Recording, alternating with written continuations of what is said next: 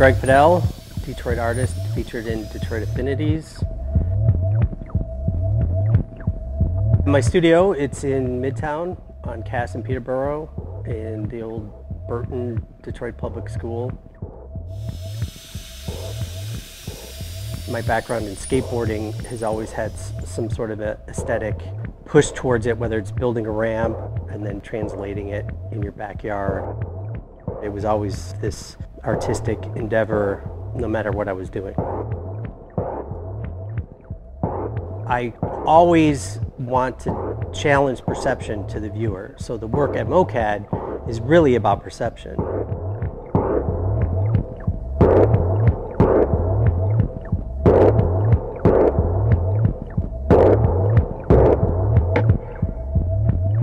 My impetus for this work was my art history book from college. I hated it. It was the bane of my existence because it was 101 and 102, and all you do, you're forced to learn names, dates, the base facts. I was trying to look at my book and I'm like, how can I make this fun? And I don't know why I even did it. I just started taking chemicals and I started altering the images. And I did the first one or two and I was like, this is a book I'd read.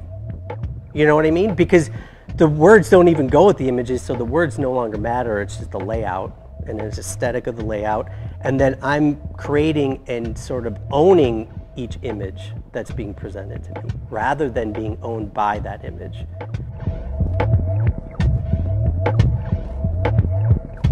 I found that starting with an image and altering it with the chemicals gave you a different perspective right from the beginning. Now, I don't necessarily look at it as merely a subtractive process, because in a lot of ways, the ink stays on the surface. It's just now altered, it's moved around.